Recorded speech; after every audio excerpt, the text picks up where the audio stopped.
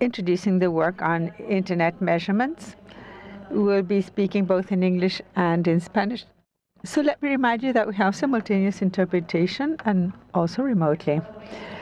You can ask questions if you come up to the microphone or also remotely in the Q&A box in any of the languages of the conference. I'm one of the chairs, Elisa Peirano, and I work as a data analyst in the R&D department at LACNIC. Let me introduce my co-chair, Massimo Candela. Massimo is a principal engineer at Entity Data. He focuses on research and development of applications to guide decisions and to facilitate day-to-day internet operations. He's currently working on the automation and monitoring of Entity Data's global IP network. Okay, let's start. So, good morning, everybody, first of all.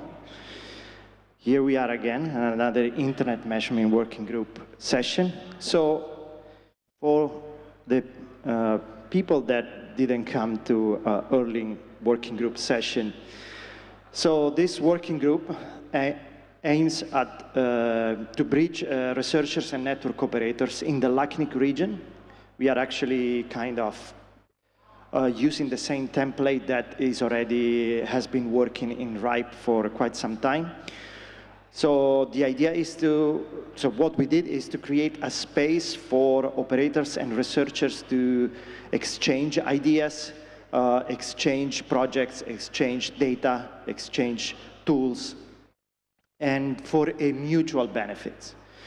So researchers provide data-driven insights to shape the Internet's future, while operators offer practical guidance, share real-world challenges, and help ensure the research addresses operational needs and scalability.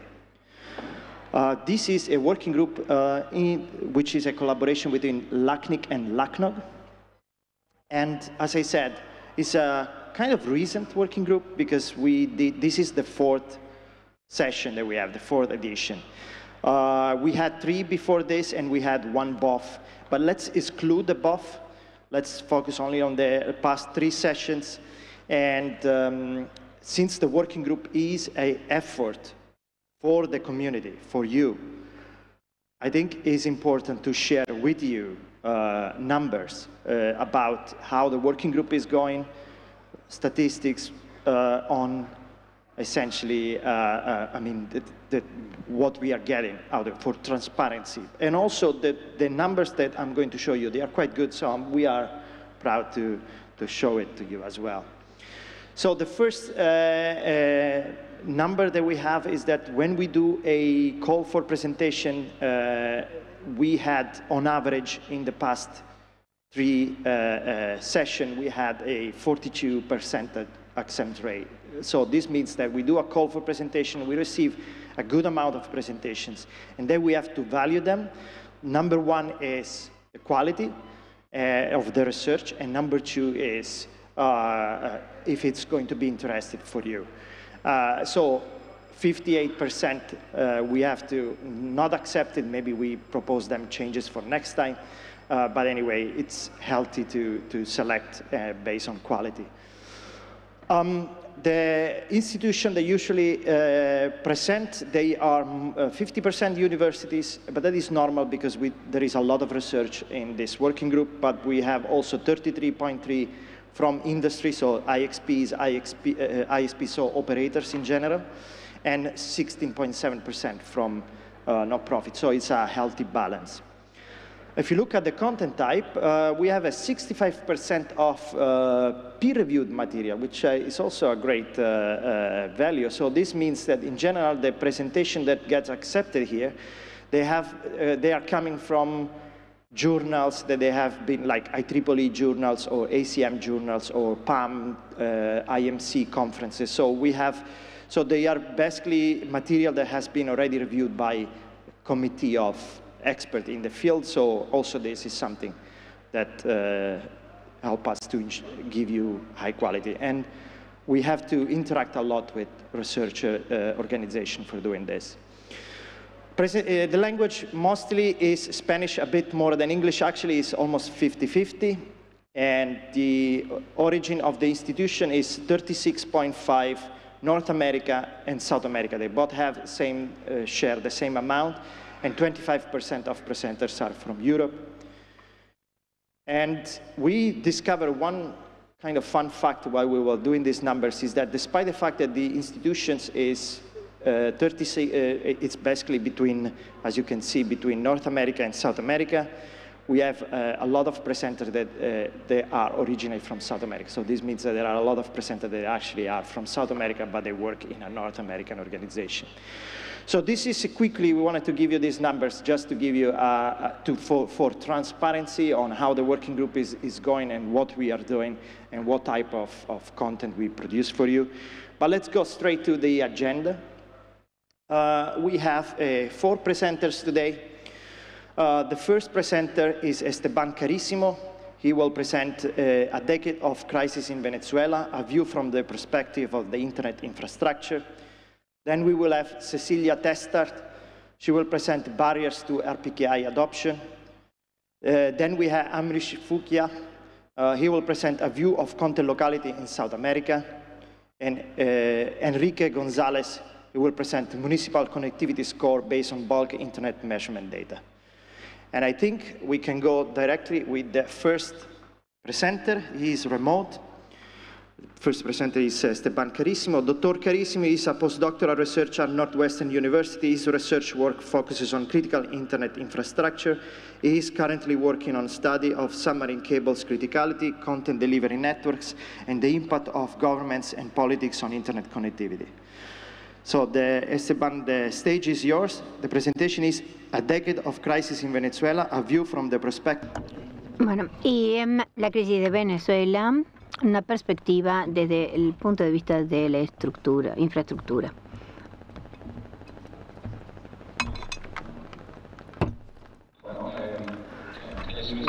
Bien, ¿ven mi pantalla ahora? Sí.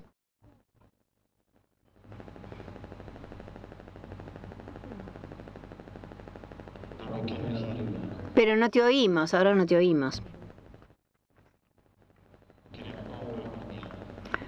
Se ve que podemos tener o una cosa o la otra.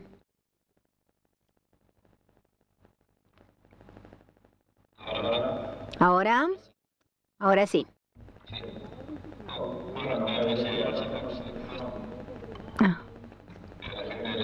I was thanking the people of LACNIC and LACNOG for inviting me to participate at this event after so many years, and those of you who were participating remotely, and those of you in Paraguay. Today I'm going to present a paper that we presented at SICOM. Here you have the original name of the paper. This is a paper that discusses the impact of the Venezuelan crisis on the internet infrastructure, and what our aim with this paper with our colleagues of Northwestern is to think of the possible reconstruction plans for the future in Venezuela. So for today's presentation, we'll be focusing on Venezuela. I think that I don't have to explain where Venezuela is, but what we want to show of Venezuela is the impact of the crisis in this country and compare it against the rest of the region, and particularly today. We want to see other countries in the region, especially those that have been shared that have ranked as the first powers in the region. So our work in Venezuela is because of the crisis in the region. You're all familiar with the situation that has implications with many areas of life. This crisis has inspired research in many fields, in the field of public health, energy, or even water management. All these works have investigated the impact of the crisis on the quality of life. Our paper is the first to address the deep impact of this crisis on the internet infrastructure in this last decade. And what we want to see and what our paper proposes is a path to recovery. The country has been affected by a long crisis, and we need to reconstruct for all the sectors.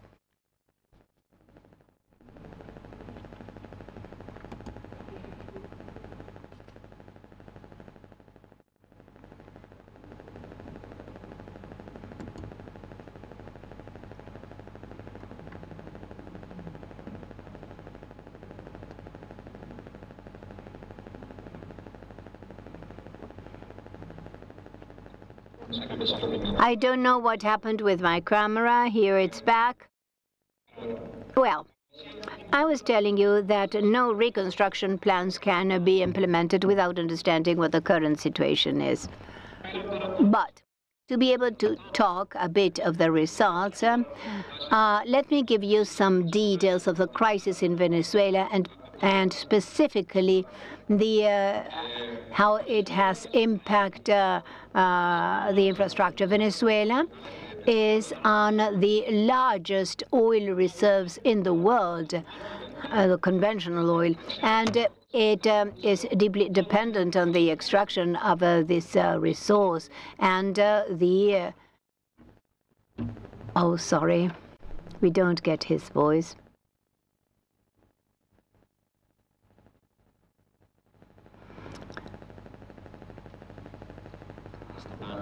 Esteban?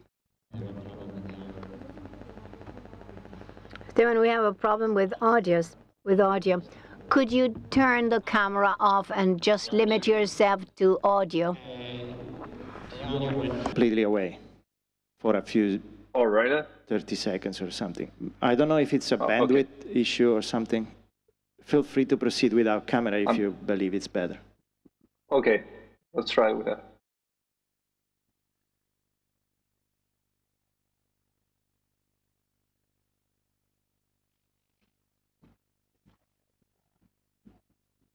No, we don't have any of the two now. Now we don't hear any. We don't hear anything and we don't see you. Now, yes.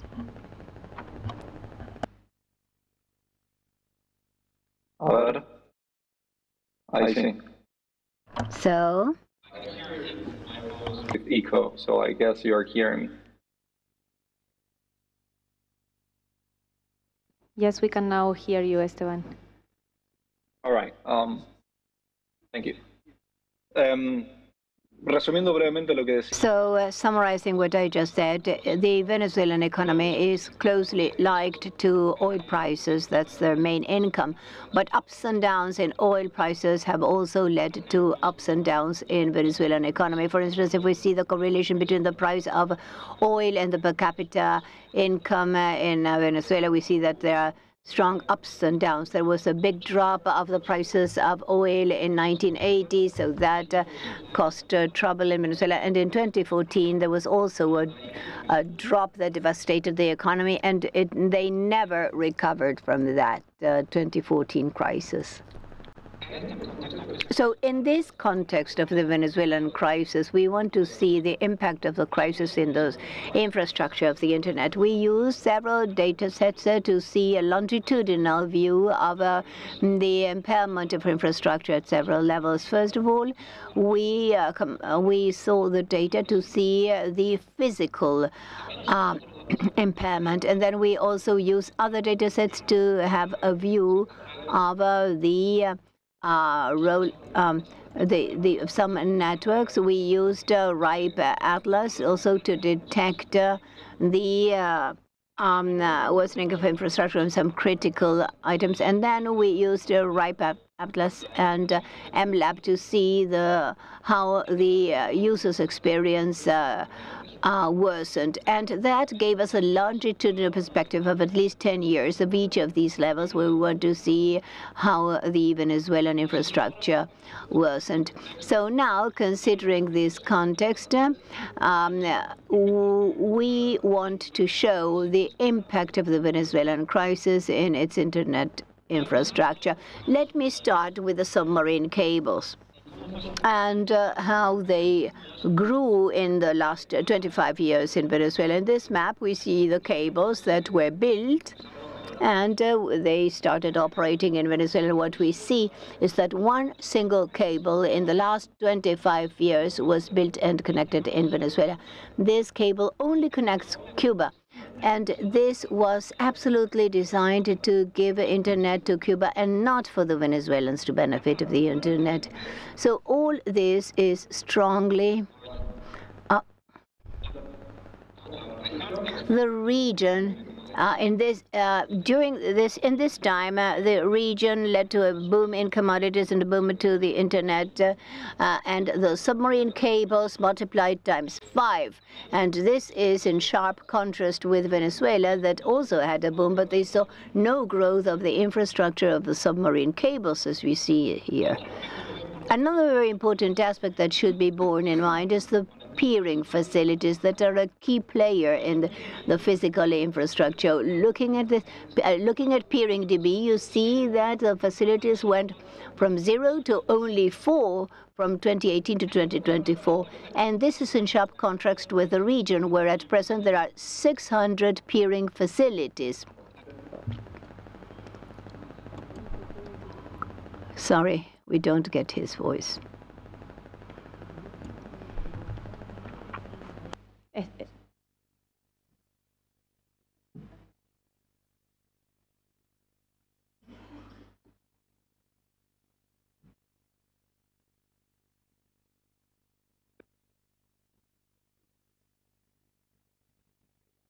Si nosotros ahora... If now we focus on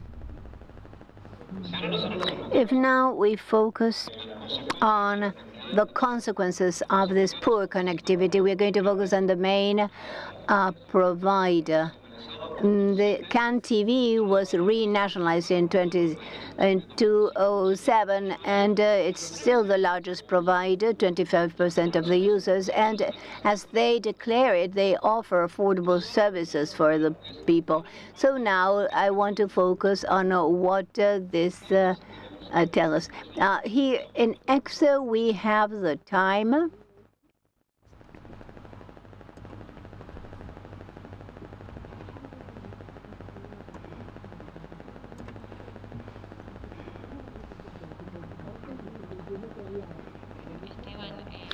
Esteban, we are not hearing you.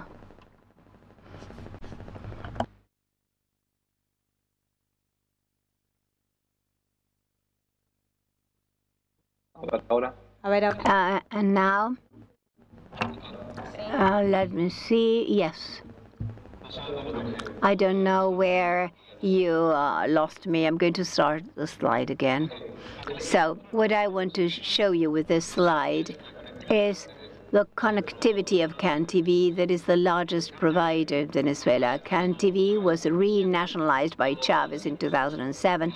It still serves the largest number of users, 25% of them.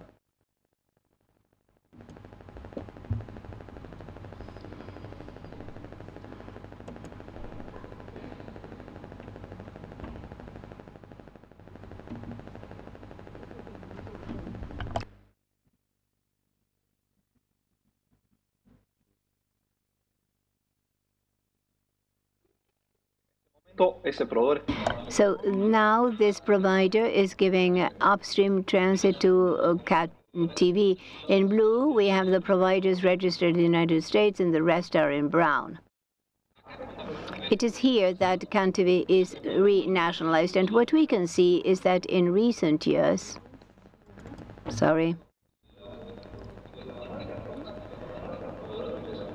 in red, the red bars, the U.S. providers disconnected from CAN TV. It's very difficult to know the causes, but partly it's because the insolvency of the company.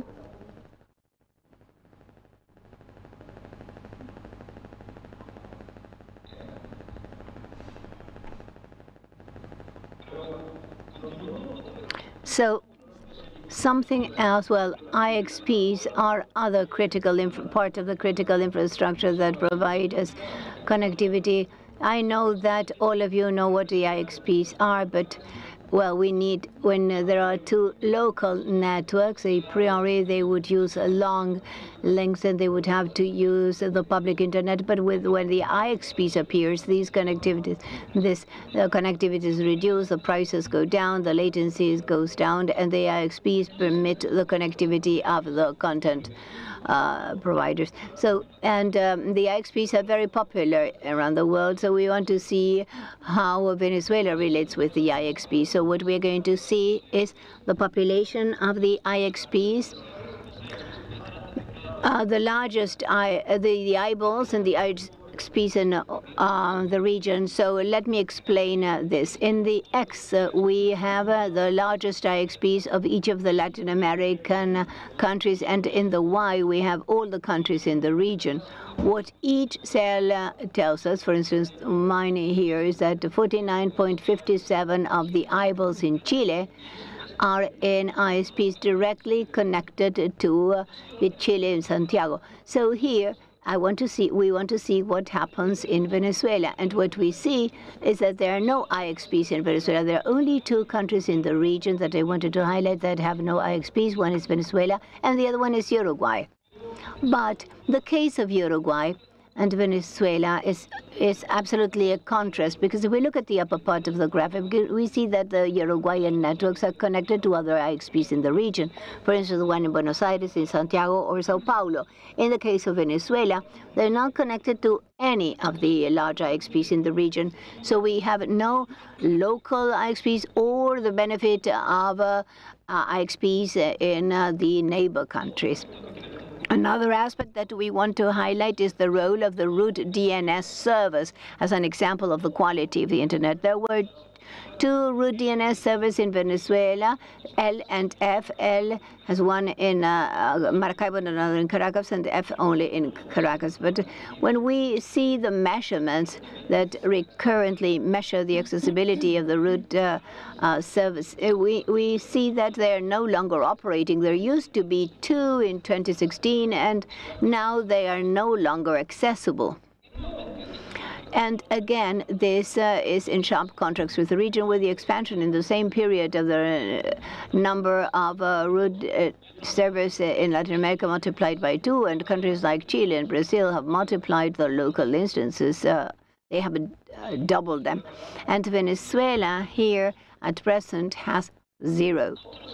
Other DNS system that is very important for the quality of the internet is the Google Public DNS, or Quad 8.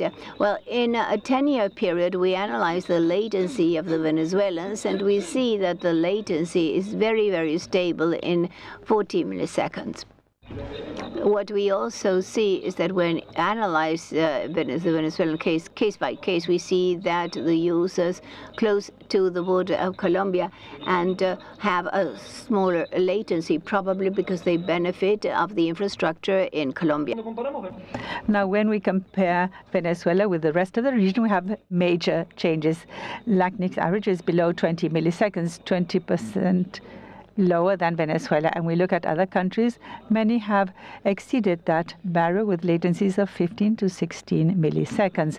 In the case of Venezuela, as you can see here, compared to other countries in the region, is way above that level.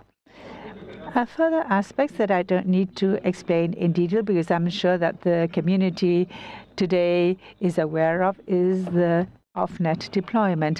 When users generate content, they need to circulate and follow certain paths and through IXPs to have access to this content. One of the policies that has been frequently implemented is to deploy caches within the access networks, where the content providers first fill these caches, and then the users from the local networks can access to the services they have over here. So let's have a look at what is happening in Venezuela, and we see that there is a double component. When we look at Google and Akamai that deploy their infrastructure prior to this crisis in Venezuela back in 2013, we see that the amount of eyeballs that have access to these off-nets is quite similar compared to other countries in the region, Argentina, Brazil, or Chile. Now, when we look at other networks such as Facebook, today Meta, or Netflix, that deploy the infrastructures in not so distant in time, we see that the values change quite considerably compared to other countries in the region. The most striking case is that of Netflix. Only in 2020 they start to provide off-net content in Venezuela. Venezuela is over here, and Venezuela is over here. And finally, wanted to share with you with technical information is the bandwidth performance in Venezuela. What we note in this graph is that When we applied the speed test, the bandwidth was stagnant at 1 megabit per second for 10 years. This is in strong contrast with what happens in the rest of Latin America, which grew considerably over the same period. If we look at the values and we focus on this part, even if there has been growth in recent years in both graphs, the values are quite different. LACNIC has speeds in the entire region of 20 megabits per second, and Venezuela is 3, about 10 to 15% the average speed in Latin America. However, we see this strong growth over here. You might ask me what is this due to? And this is because during the pandemic or after the pandemic, new high-speed services were introduced in Venezuela. But unfortunately, these services cost 10 times the minimum salary and are not at all available to the people in Venezuela. Although efforts have been made in Venezuela, when we compare Venezuela with the rest of the region, we note how Venezuela is significantly behind compared to other countries in the region. So to close, allow me to speak about past, present, and future of critical infrastructure in Venezuela. The infrastructure in Venezuela, as has been evident, has deteriorated at all levels. There have been new investments in infrastructure, such as with submarine cables, and as a result, there has been a deterioration in the network quality and connectivity, as well as a degradation in the user experience. So what can we do looking into the future? First is that there is a need to improve connectivity.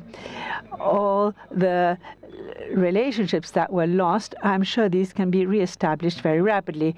We also speak about restarting pre-existing infrastructures like the routine services. If we can restart using these once again, we can take advantage of this option. And finally, and the most difficult thing, is to deploy new infrastructure. For example, public resolvers. Google could place resolvers there, or also submarine cables, which involves time and investment. So thank you very much, and I apologize for the technical inconveniences, and I'm happy to take any questions. I apologize for the audio issues. Do you have any questions for Esteban?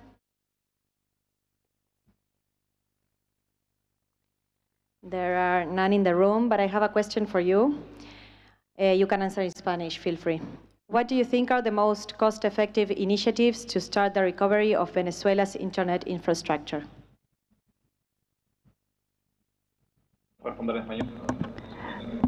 I will answer in Spanish.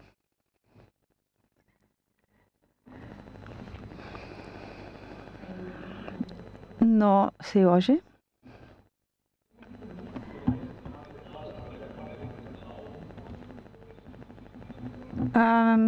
We have an audio issue here. I think the submarine cable infrastructure is there, and that in a scenario of improvement in the country, if there's a opportunity to recover these infrastructure, would provide better bandwidth and also would improve the other type of infrastructure that is deployed in the country. Olá, eu sou Douglas do Brasil. Hola.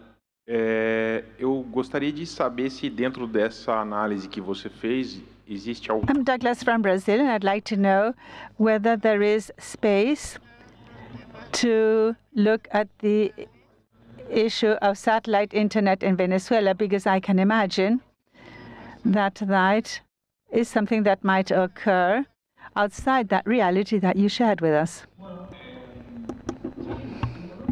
Yes, satellite internet is a point and also a technology that is growing rapidly all over the world. There is anecdotal information on the use of Starlink, for example, in Venezuela. But when we looked at the Starlink data in Venezuela, we found no data having been reported from Venezuela. We do have technical limitations to understand this, but we are aware that there are many people in Venezuela who buy the Starlink dishes, but they are registered in other countries. We still haven't found heuristics that can really reflect what is the contribution of Starlink and who is benefiting from this. What we are aware And what we know from Starlink is that although there is a price difference across countries, this nevertheless is a very expensive service for the income of Venezuelans and for the reality of Venezuelans. If there are no more questions, please a round of applause for Esteban, and thank you. Muchas gracias. Next presenting, we have Cecilia Testart. Dr. Testart is an assistant professor at Georgia Tech. Her research field is at the intersection of internet measurements, network security, and public and administrative policies. Her work focuses on understanding how network operations use internet protocols, how to distinguish between attacks and configuration errors, and on how ecosystem initiatives impact internet operation. She will be presenting barriers to RPKI adoption. Cecilia, whenever you're ready.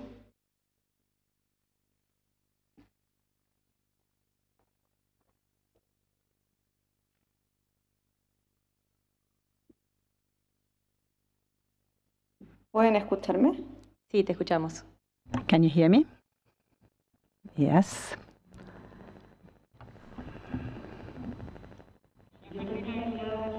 I can no longer see the room, but hopefully you can listen to me. We can hear you and we can see you as well. So thank you very much for giving me this opportunity to share this with you. It's the first time I make a presentation in LACNIC. I was present in NANOG as well as in other network operators meetings, but this is the first time I make a presentation at LACNIC. Unfortunately, I couldn't be there in person, so I will tell you about myself so that you can understand where my research comes from. I am assistant professor in the United States, in a university based in Atlanta, and in the Cybersecurity and Privacy Department and the Computer Sciences Department. My field of research and my laboratory, which is called Internet for Society, is focused on internet measurements, network security, and how this can, in fact, report on internet policies and governance. My background is that I have a PhD in computer sciences from MIT, where I also did a master's in technology and policy. And prior to that, I also was in Europe, where I was trained at one of the engineering schools, but my undergrad is from Chile. I am an industrial engineering from the University of Chile, where I was born and grew up. So today what I want to share with you is I want to speak about RPKI and research in this context, because I think this is one of the best steps you can take to improve routing security. Now, why is routing security important? And not only because we firmly believe in this, but this is also of interest to the governments. I will be sharing some examples with you. I am based in the United States, and for me, it is such a technical topic and is present in regulations in the United States. This here is a document produced by the White House, which is the executive branch of the United States. This was published in March last year to improve cybersecurity in the United States. And here they quote that many of the technical foundations of the digital ecosystem are inherently vulnerable. We must take steps. We lost the connection, I think, I'm afraid. So we must take steps to mitigate the most urgent of these pervasive concerns, such as the border gateway protocol vulnerabilities. I'm sorry, there's an issue with the connection.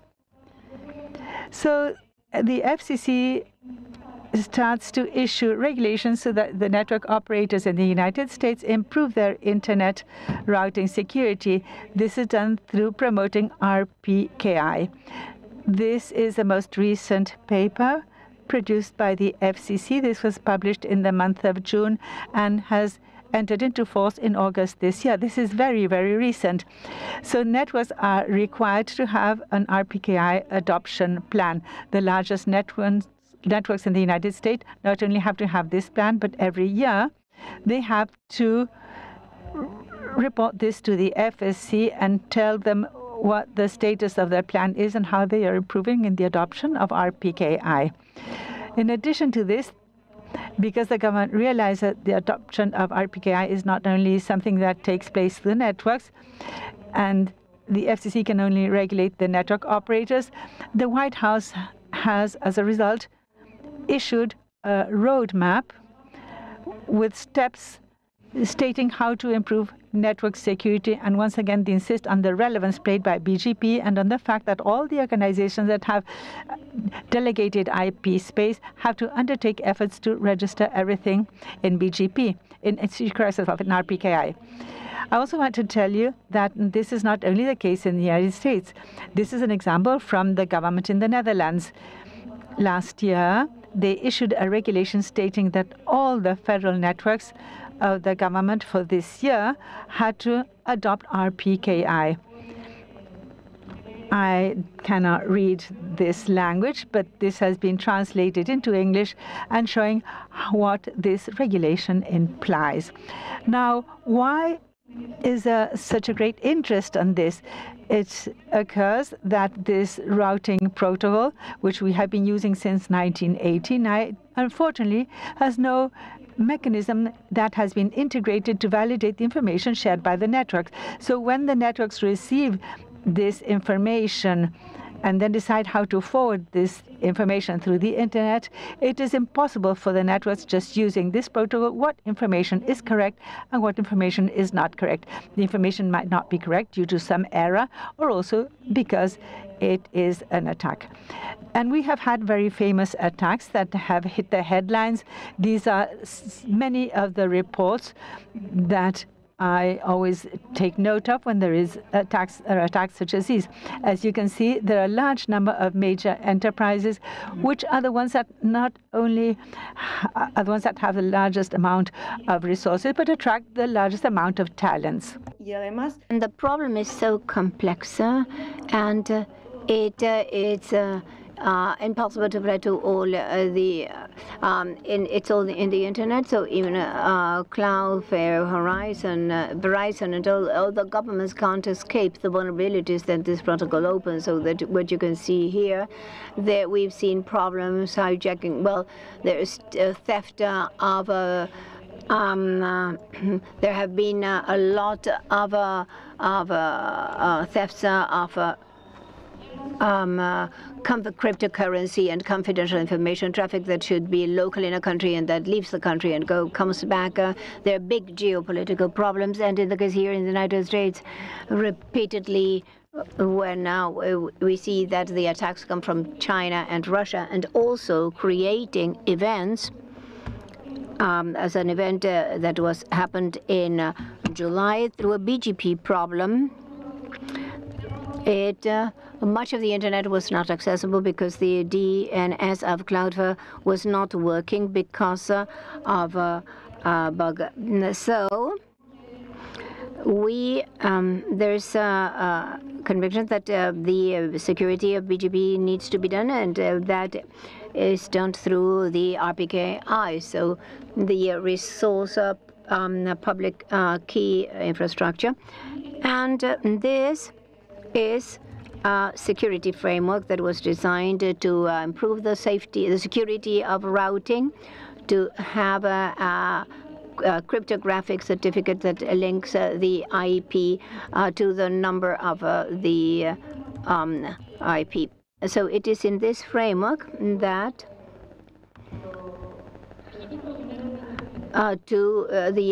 the regional registries are the networks are given the keys that they can use to link to the certificates to link that to show the origin of the IP for access. So RPKI has two sides. On the one hand, the networks need to register the so-called route, the ROAS,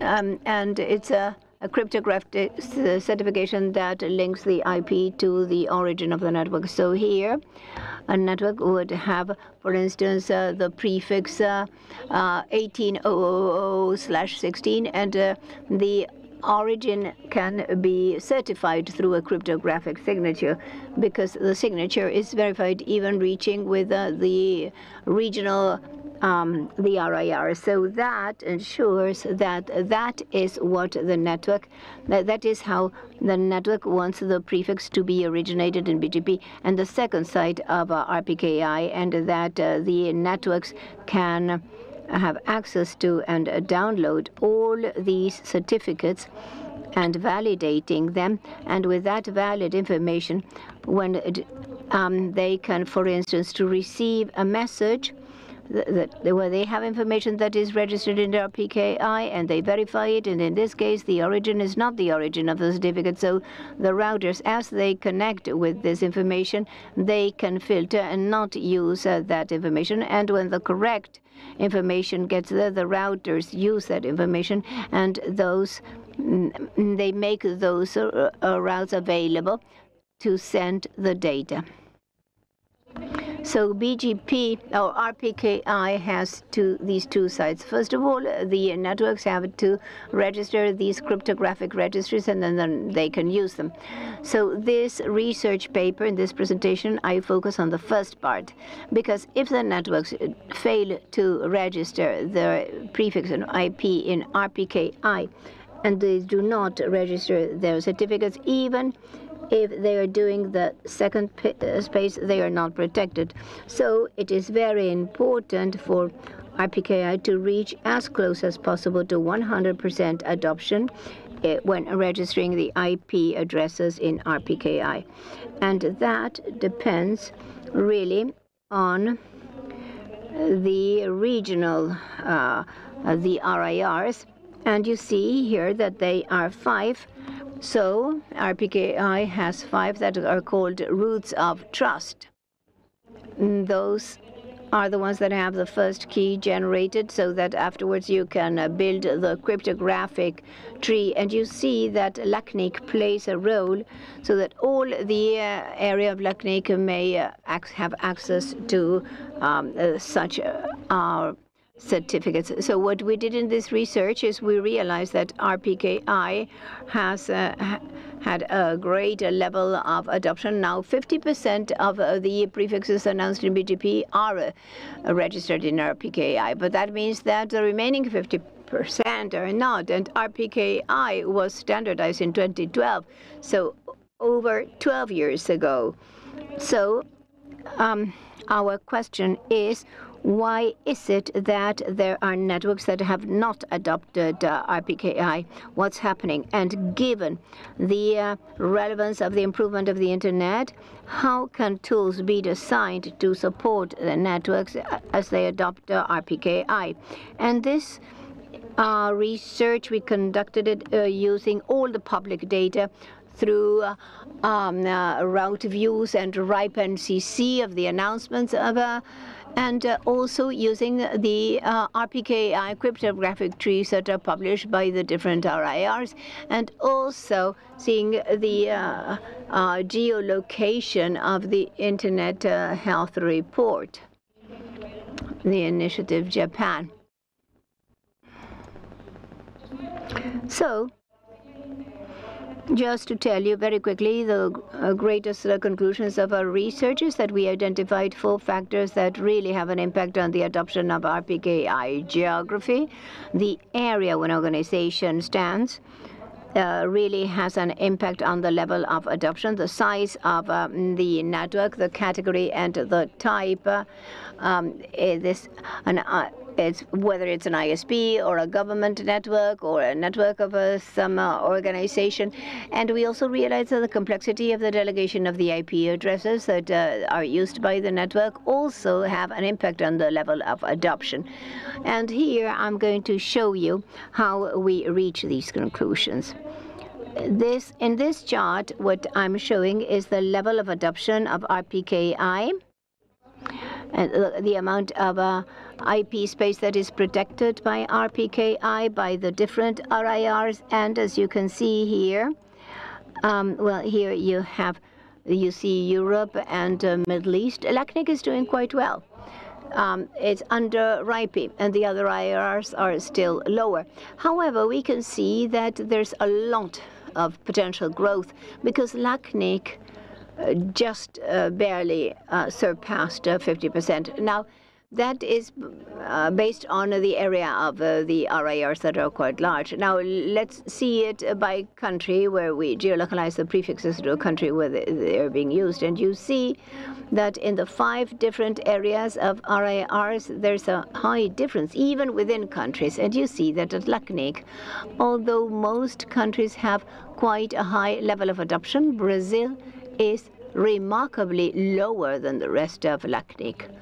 The other thing that you see is that there are really countries that have a very high level of adoption. Specifically here in the Middle East, many countries have a 90% adoption or over. So when we saw that such a high adoption, we wondered how do they succeed to have such a high adoption, and what led them to that. Our hypothesis, well, first of all, in the RIPE area, where most countries have over 50% adoption of RPKI, and we really believe that this is because of the community of RIPE, the efforts by the RIPE community. Because if you compare the training, information, education, possibilities and workshops discussing RPKI, how to use it, and the tools that were developed for managing the RPKI resources, really, RIPE has done a lot of effort. They are very closely connected with the community to discuss that. And then afterwards, when we wondered how is it that unexpectedly some countries had a very high adoption of RPKI. One of our hypotheses is that these are countries where there's a lot of concentrate in the network operators in the market. Although sometimes that is not good for several reasons. Actually, it makes life easier from the security perspective, because if there are 3 big networks and the 3 of them adopt RPKI, then most of the country is covered with. And the other thing that it showed was that most countries, well, in LACNIC, most of the countries had 60% adoption. I want to congratulate you for seeing all the resources made available by LACNIC and all the efforts trying to convince everybody to adopt RPKI. That is possibly the reason why LACNIC is doing so well. Now, geography has no impact. And here we see that always when we do it, when we see it globally, the networks of smaller sizes are clearly lagging behind in the adoption. So at a global level, there's a difference like 10%. And although the larger networks are in 40% adoption, the smaller ones are 30%. And I want to show you specifically what happens with LACNIC. You see that LACNIC is doing well, but the smaller networks are lagging considerably behind than the largest networks at LACNIC. And our hypothesis here, both for LACNIC and this can be applied to elsewhere, is that for smaller networks, it's more expensive to apply RPKI. It's because the cost of human resources and the time that the operators will have to devote to this is more complex. And if they are smaller networks, you don't have so many incentives for adopting RPKI. And very often, what I frequently see in the United States with this network, for instance, these are occasional, sometimes they are small institute learning education centers, and they don't even know how RPKI works or where they can draw resources from, especially, for instance, if these are institutions that received an IP delegation a long time ago. Maybe from an organization point of view, it may be very complex for them to show evidence of the IP delegation. So as a result of that, smaller networks may find it more difficult to adopt RPKI. But in addition to size, we also see the different sectors, because although the network operators are the ones that participate in these events, they are not the only ones present in the internet. And when we see the networks of the autonomous system numbers, the ASNs, the number and the routers that they use, well, the BGP, those are not necessarily network operators. They may be corporate, government, education, and although it is very difficult to achieve, indeed, end-to-end internet, it is very difficult to know what type of network it is, because in BGP you only see the number, and mapping the number and the organization, and then with the type of organization, that's very difficult.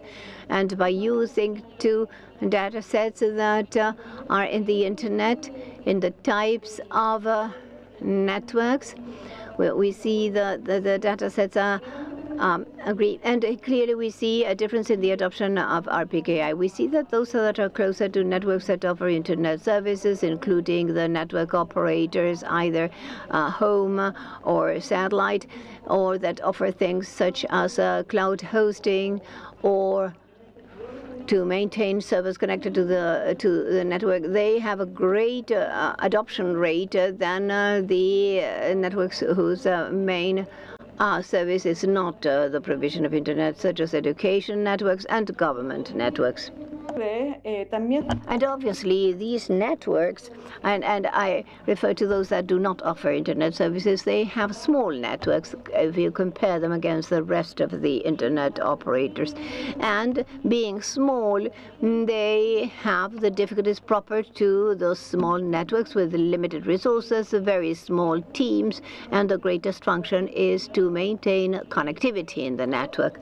And now, among their roles, security is being added, but typically their aim was to maintain connectivity and handle the data within the organization, and now they have to add security as one other role.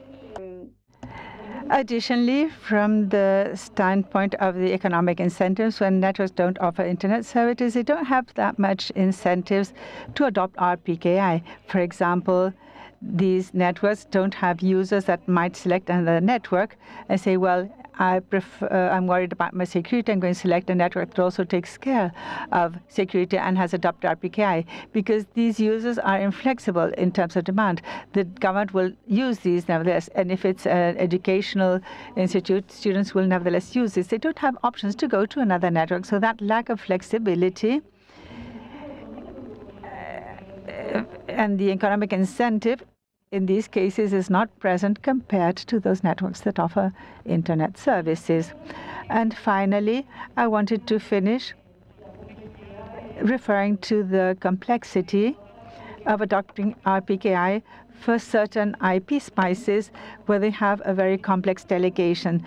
This is something that we managed to understand looking at the RPKI adoption in the major internet networks. These are the tier 1 networks. This graph shows the increase in the adoption of RPKI for a set of the major networks of the tier 1. You see some lines have increased gradually, and others have a peak where they very rapidly go from very low adoption to very high adoption. So when we look at the performance, we tried to figure out what was happening. It occurred that these major networks have quite a lot of differences as to how the IP addresses has been delegated. The networks that advance at a slower pace are those that have ISP space and have sub-delegations. So this is their own IP space, but this IP space was delegated to other networks, and these two other networks in turn. And considering how RPKI works, these networks cannot register a certificate for one of the largest prefixes they use. If one has an RPKI certificate for a /8, that is a very big space for internet prefixes, and it is likely that they have many delegations in between. And the way RPKI work is that if the /A has a certificate, that forces that all those that are below that delegation have to have a certificate, or the internet routes will be considered invalid, or the BGP routes. This can lead to connectivity problems for users of those networks. Quite obviously, they are the clients of that network, and those networks, the way they maintain themselves is because these clients pay per traffic. So if these networks registered these certificates for these larger prefixes, they would have this would be harmful for them in terms of income, in addition to leading to internet interruptions for the smaller networks who are their clients. And quite obviously, they won't do so. And this is what we note over here, that other networks that have made only slow progress. We see how they cover small segments of the network as time goes by. So it is likely that there will be prioritization in those networks as to which is a space that will be adopting this little by little. But this takes time. It takes time to coordinate things with the smaller networks or with those that have sub-delegations in order to register the RPKI certificates. This slide repeats what we understood in that graph. In other words, the networks that have more complex delegations or sub-delegations find it more difficult to adopt RPKI and require longer, because this involves coordinating things with other networks in order to avoid internet interruptions. To conclude, what we realize is that the smaller networks need more support in order to use RPKI. In addition to this, local efforts of the communities have borne fruit, and it would be great if they would receive even further support. And at least in the United States, the government is recognizing the role of these networks and trying to encourage workshops and more events in order to increase education on RPKI and the relevance of RPKI. In addition to this, the networks that offer internet services require specific support. One, because of the incentives, and secondly, because all these countries that have these regulations that encourage the adoption of RPKI, these networks will be left outside because the regulations are done sector by sector. So these networks that are not internet operators and are not normally considered in the regulations will therefore have to go through channels to the sectors. For example, for different types of industries, and this has to be a more local effort that is more generic than network operators.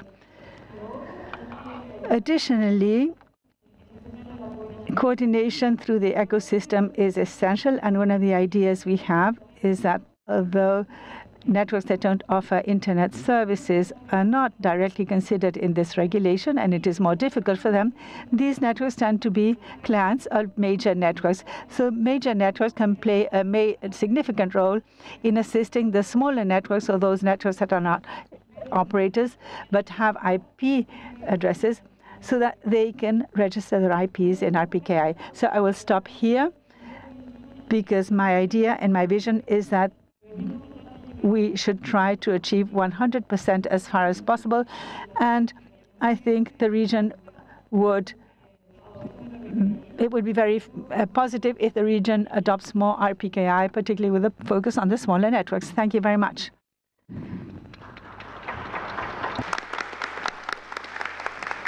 Thank you, Cecilia, for the presentation.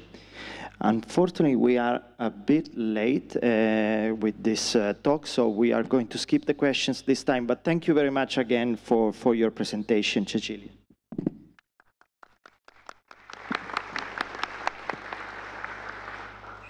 And we are going to go directly to the next presenter. And the next presenter is Amrish Fukia. He is also remote. And Dr. Fukia is currently serving as the Internet measurement and data expert at the Internet Society. His research interests are in the area of computer network security and telecommunication policy, with an emphasis on Internet measurement, in which Amrish has made a significant contribution. In the past years, he also played a key role in designing tools to study the global health of the Internet. He is presenting today a view of the content locality in South America. Amrish, the stage is yours. Virtually. Thank you, Massimo. Hi, everyone. Thank you very much for the kind invitation. I wish I could be on site, but it's still a pleasure for me to present remotely. And it's my second time, I think, I'm presenting to the LACNIC community. And I look forward that this presentation is interesting for you. So let me quickly share my screen.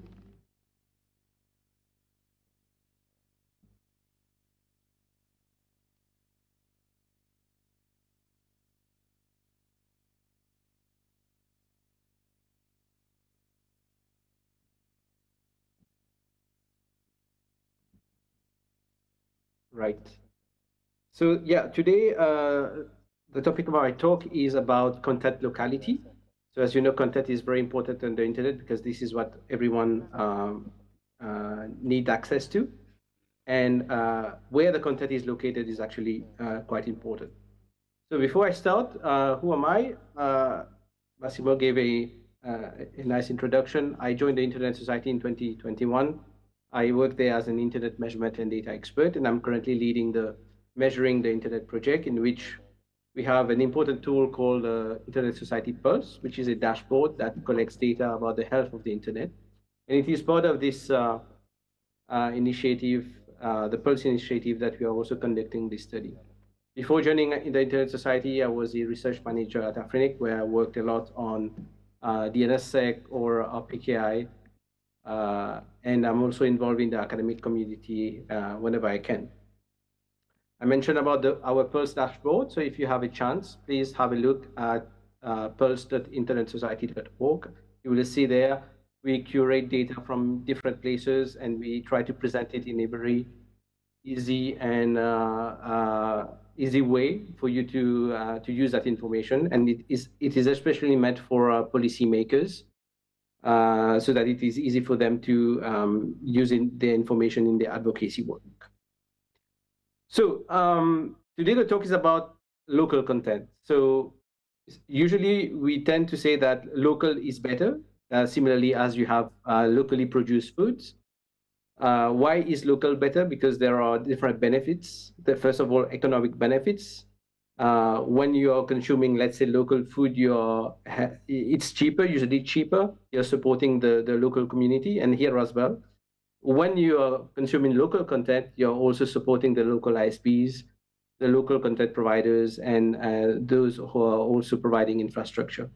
So there is a cost benefit as well. For content, for example, you will save a lot on international links, and you will also free up the bandwidth for usage for different other things. There is also a lot of gain in terms of quality and performance, you would agree. Higher internet speed, higher reliability, and also an improved user experience because the content is just closer to the end user.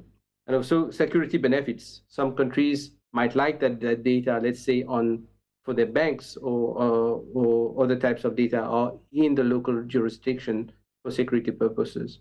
And then, of course, when you're consuming local, you're also building the community and enhancing the capacity of the local community.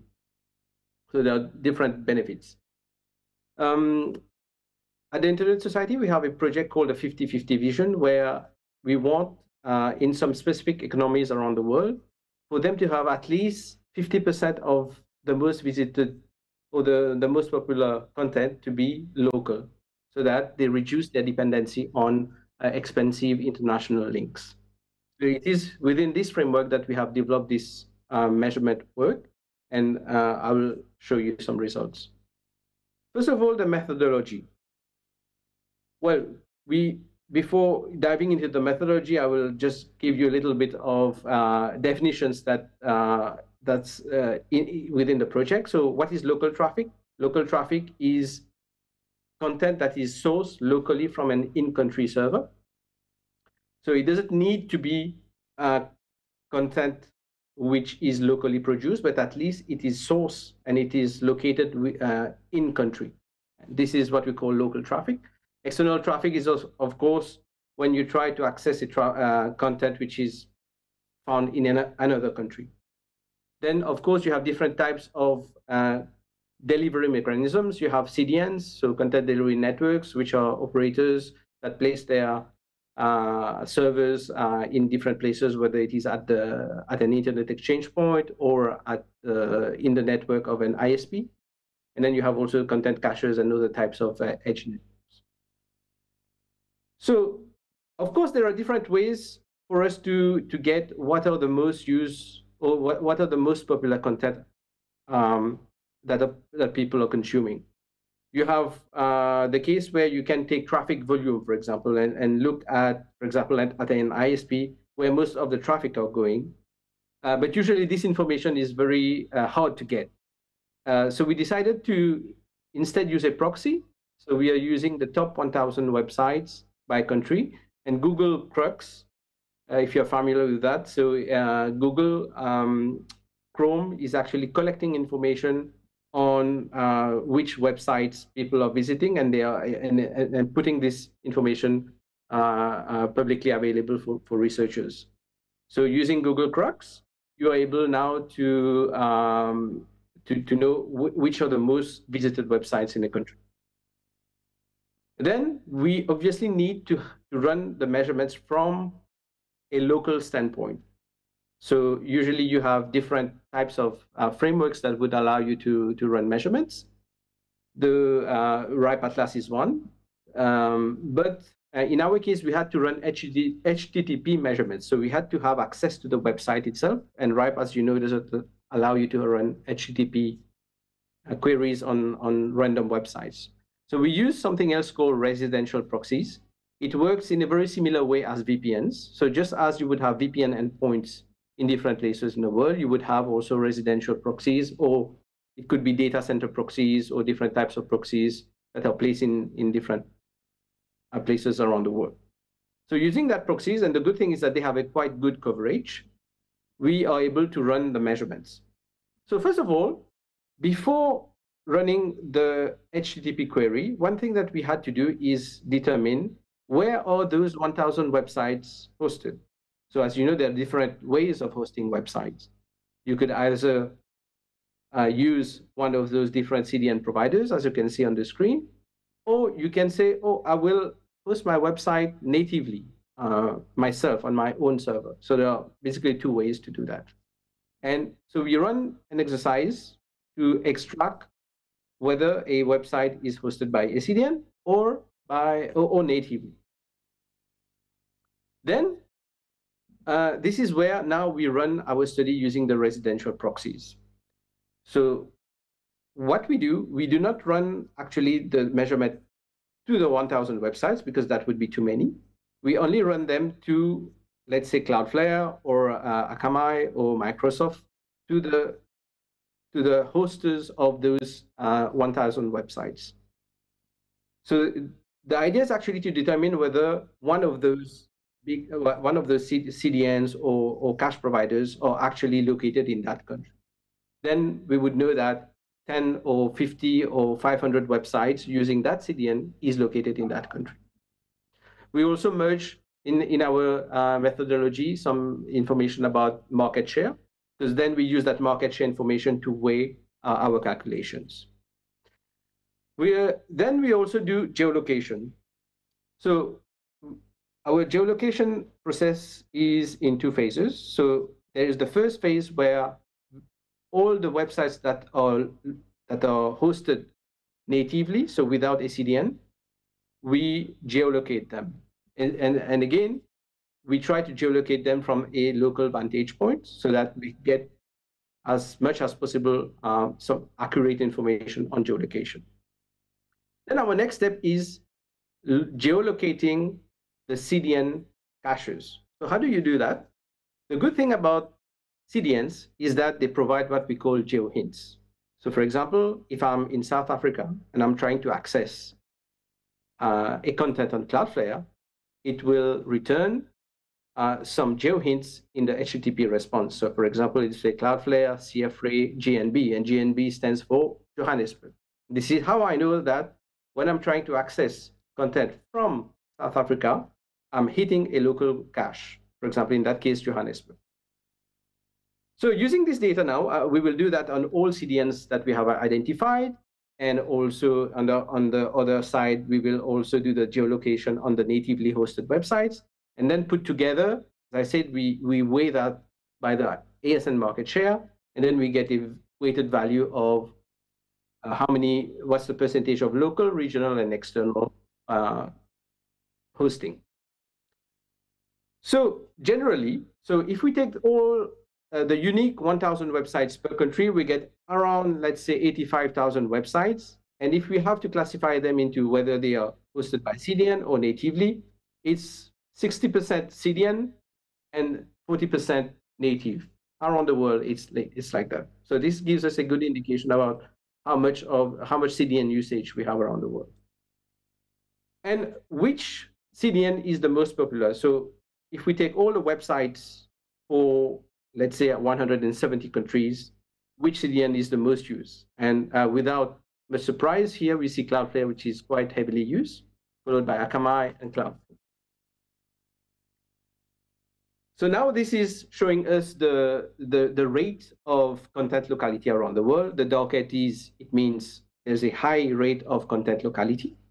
And the less dark it means that those countries fetch their content in other regions, out of the country, basically.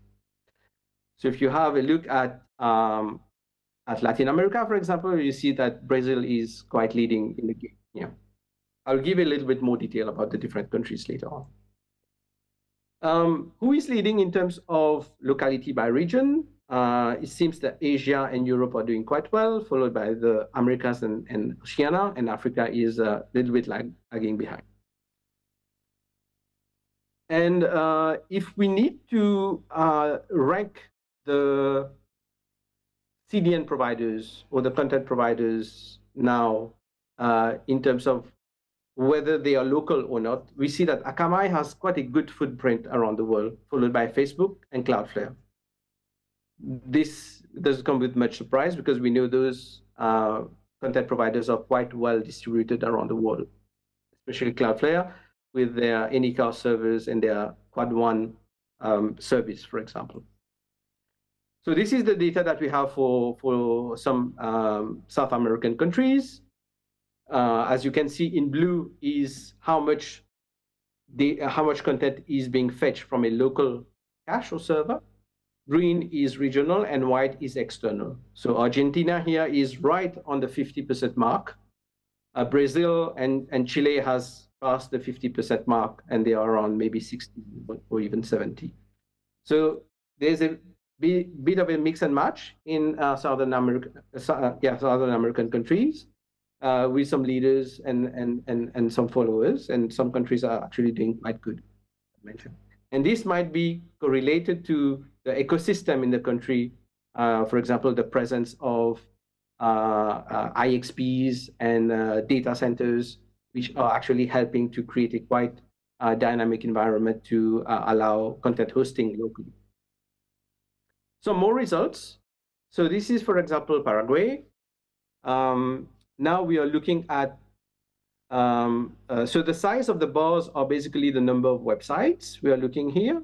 And on the left, you have the content providers. And on the right, you have where they are located. So most of the natively hosted websites, they are here are external. Cloudflare is, I would say, half local and regional. Amazon is external, for example, and Akamai is local. So yeah, you have this information that maybe operators or even policymakers in Paraguay can use to actually say, oh, maybe we need to do a little bit more in terms of attracting some of those players to put their cash in the local ecosystem. This is for Suriname, where interestingly, Cloudflare is local there. So it means that users accessing websites that are hosted by Cloudflare, most likely they will hit a local cache. Most of the natively hosted websites are external. Akamai is local, and Amazon is also external. So this is for Guyana. Cloudflare is local. Others are external, and Amazon is also external. And finally, Uruguay. So the content which is the websites which are hosted natively, half of it is externally hosted and half of it is locally hosted, which means there are some probably some hosting facilities that people are using within the country itself. Cloudflare was hitting in Uruguay a regional cache rather than a local cache.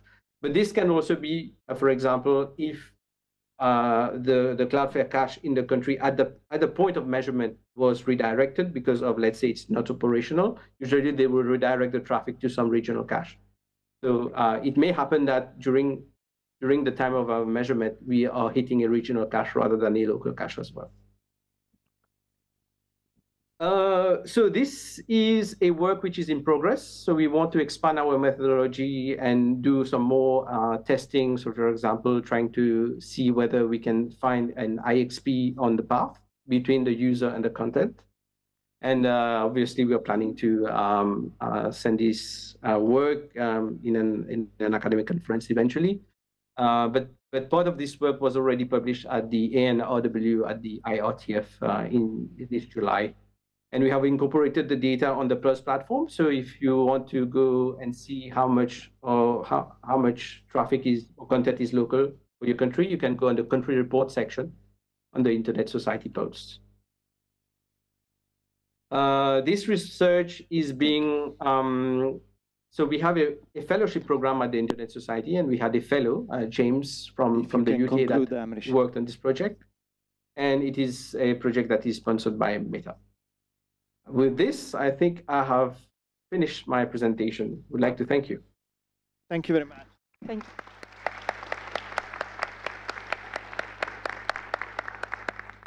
Thank you. Thank you, Amrish. We have a question for you, if you can be brief about it, about the hyperscaler hegemony. Is it a good or a bad thing that hyperscalers are everywhere? What about small local cloud providers? Where is their place in the ecosystem?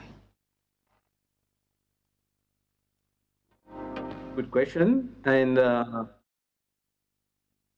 in some countries of the world, for example, where because of the economic situation, for example, sanctions, some of those hyperscalers cannot place themselves in those countries. And what we have found, interestingly, is that there is a more vivid ecosystem of local players. So it forces them to have local players to actually create local clouds and actually use those local clouds to serve content. So I think this is a good example of how perhaps people can break away from the hegemony of hyperscalers, because it will also help the local community to grow and to provide those as well. Thank you very much, Amrish.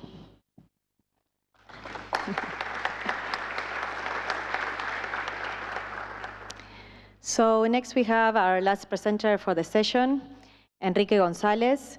He is an expert in digital connectivity evaluation and co-founder of EFTS Group.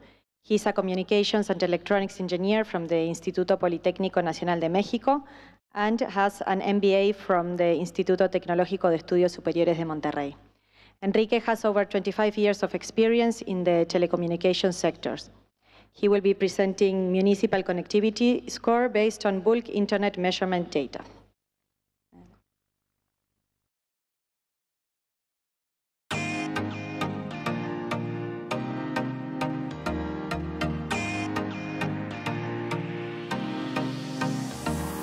todos. Muchas gracias. Good morning, everyone. I want to thank LACNIG and LACNOG for giving me this opportunity. This is the last presentation, so let's go to the point directly. Today, I'm going to tell you about a paper, a work that we developed in the last 5 years as we discussed with the different stakeholders for the improvement of the Internet in Latin America. I'm speaking of regulators and operators, and governments, development banks. And as a conclusion, we found similarity that we might say that is quite a frequent question among these different stakeholders. And it is that we needed a point of departure to be able to show in a simple and clear way how to evaluate and especially how to communicate about the state of the digital connectivity in the different territories. It's absolutely relevant to acknowledge that the granularity with which the evaluation results are given depend on who is the target audience. So for a regulator, maybe the national level is important or the state level, but for a specific state, it may be more relevant to analyze the municipal data. But when we go to the ISPs, that are the ones that take service and all the technical issues of the network, we need more granularity in the data. And it is there that we saw that our perspective and analysis evolved. So what is proposed to solve this first issue? Well, was to create a municipal score that could give us user-friendly mapping and visualization so that little by little we could start seeing the technical details. And to that end, we created this score that goes from 0 to 100, evaluating each municipality in a country. Here we see Jalisco, where we have Tequila, Jalisco, Mexico. And after that, we categorize it further to give an immediate value of perception from excellent, outstanding to extremely poor. So we evaluated both fixed and mobile networks, and the perspectives of analysis are coverage, of course, but not just coverage. Well, for instance, in the clearest dimension is the population, but also territorial, the territory that requires connectivity.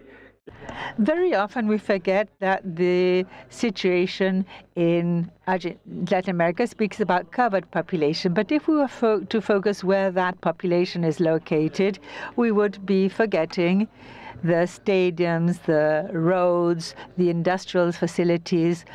So in terms of coverage, we assess the population as well as a territory that has the need for internet services. We also focused on quality. Today, we're using the 3 factors: speed for upload and download, latency, and on occasions, we also applied DDoS. So the final situation is the number of options that an end user has to hire a service, whether through mobile or fixed networks, in order to see what the competition is in that market. This is a portal containing very important information. This is publicly available information for Mexico.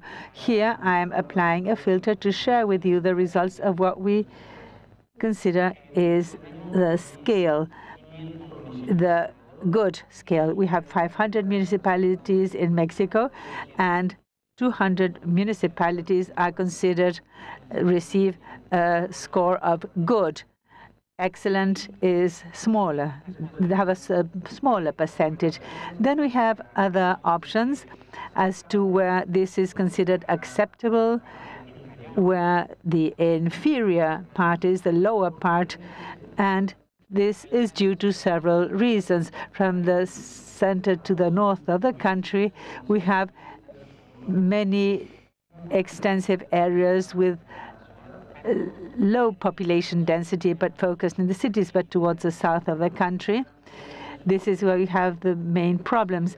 Both in the south and in the north, we have large areas of the territory. In the north, we have deserts, and in the south, we have mountains and jungle. So this is the information we have publicly available. Very recently, we completed this study for Brazil. This information is not yet publicly available. We are reviewing this information, but the intention is to cover as many countries as possible in Latin America. Bueno, eso fue nuestro punto de partida. So that was a starting point. Now, where are we heading? In what direction are we going to evolve? Initially, the idea was to provide clear and rapid information so as to have an initial diagnosis. But as the intention is to evolve as to where connectivity is needed and to consider what is the required investment to improve this connectivity.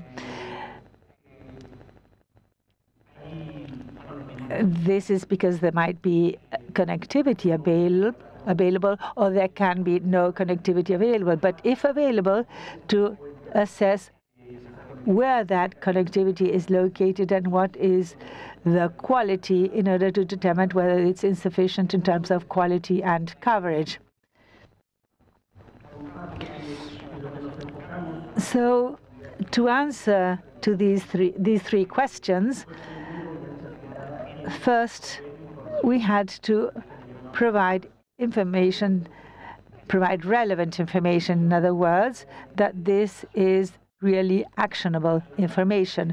Actionable because this is precise information, because it is updated every quarter. We update the results in terms of connectivity supply, and also because this information should be complete in terms of the access, and also because we can produce this in a timely way.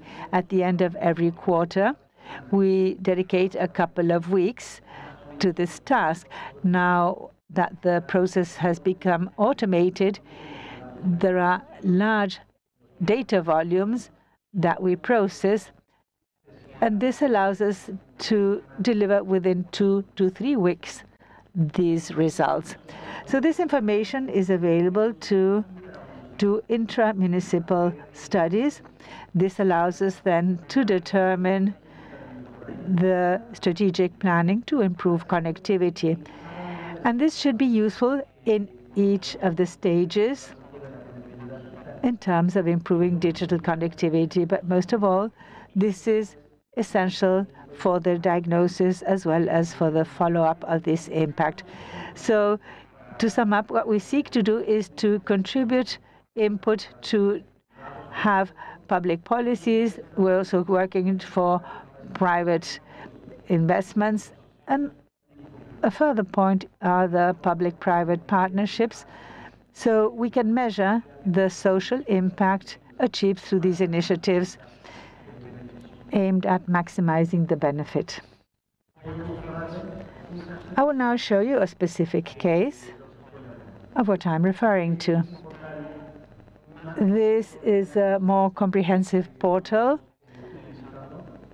that we are using for the purpose of the analysis.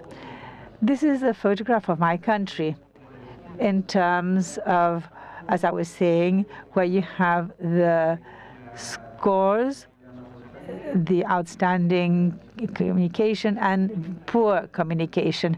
We recently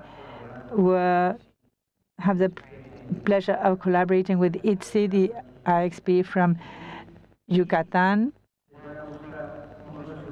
And these are the results for the state of Yucatan, which most of you know.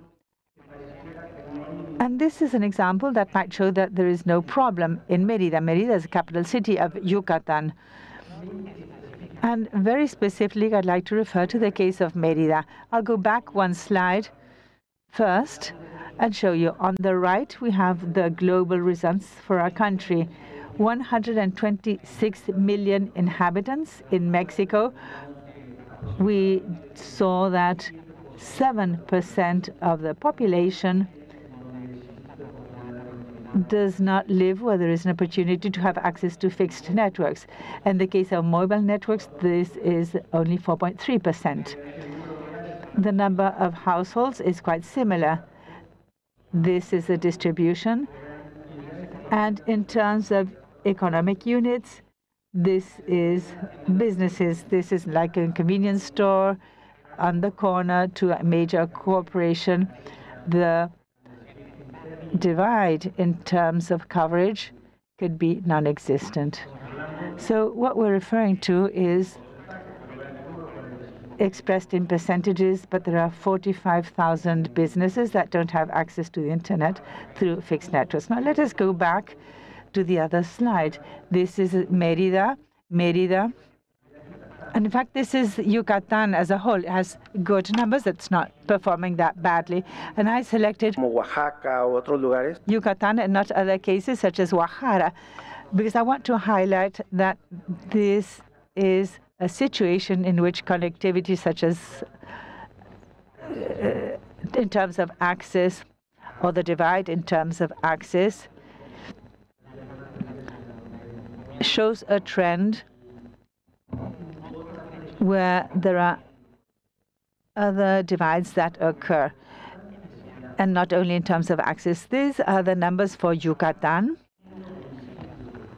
and these here are the municipalities in Yucatan, and you see the performance here. In blue, we have the municipalities with the top and the bottom scores, and this is the average in blue. We have Mérida. Mérida has an almost 100% coverage. In terms of competition, more than 4 operators offer service in one municipality, but this starts to have a quality issue. Es un zooming a Mérida. Así es. So this is the distribution of Mérida's population. This information has been obtained from satellite images because in many places in Latin America, we don't have sufficient information to determine the location of inhabitants and households. This is mobile coverage. In other words, this includes the entire population. Then fixed networks, and we also have quality. You see how the southern part and the northern part and the western part of the city have a normal coverage, but this city has been growing significantly in terms of industry and population that is migrating to this city. These are the operators, and we see the same situation towards the south. There is an operator, there is an ISP that is a niche ISP. It is a small ISP that shares its service.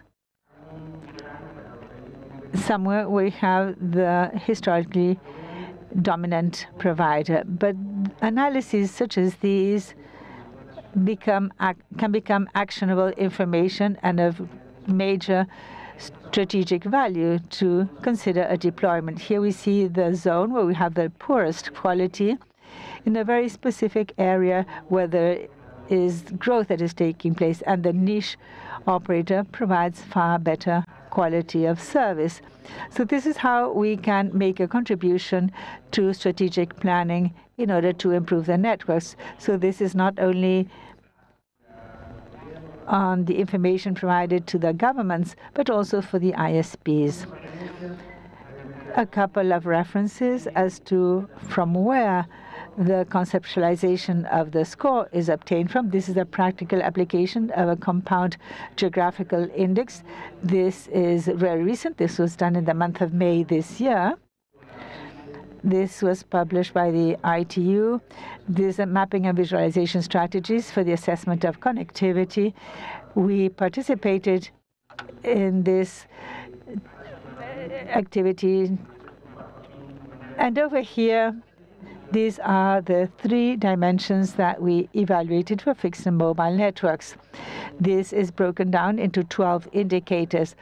We can therefore evaluate this based from these 3 standpoints. Initially, we spoke about stating that this is a score based on enormous volumes of data. We are evaluating about 15 million daily measurements through crowdsourcing in 2 ways. One is access to information that is enabled by the user or also collected in the background. So 15 million daily measurements over 1 year to conduct this analysis. 60 million was the number of daily collected data for Brazil. Here I'm referring to the connectivity demand. This encompasses all the type of data, public, private, by the home, in order to identify these basic areas for the analysis or the hexagons that we saw in an intra-municipal analysis. And to finish my presentation, as you already heard in this great event, digital inclusion goes beyond access, although at this moment we believe that we are assessing things in a comprehensive way and that there are always opportunities for improvement. The path forward goes beyond this. It has to do with affordability, it has to do with digital skills until we reach the concept of significant connectivity in order to be providing access to more people to digital opportunities. This is the objective we are all aiming at. We are at this stage. We have done affordability measurements. We're now considering collaboration to see how we can assess these skills. So my last slide has precisely to do with this concept. I think we are one at the very best forums to collaborate. This is the first time that we have an opportunity to be here. I have met very talented people. And I think that with the new partnerships and contacts that we have established, we'll be able to improve things in order to better analyze and follow up the digital connectivity in our countries. Thank you very much to all of you. Thank you, Enrique, for your presentation. Thank you very much. Are already late. We are going to skip questions, but you can talk to Enrique. So we are going to close immediately. If you can show the slides just